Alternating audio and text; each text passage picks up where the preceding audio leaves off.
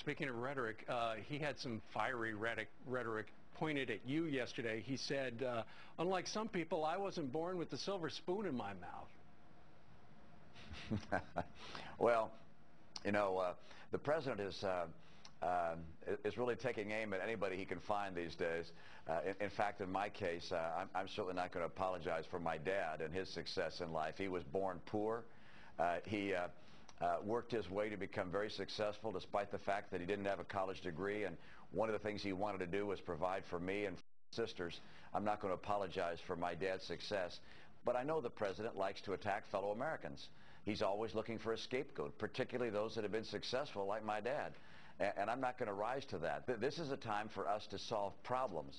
This is not a time for us to be attacking people. We should be attacking problems. And if I'm president, I will stop the attack on fellow Americans.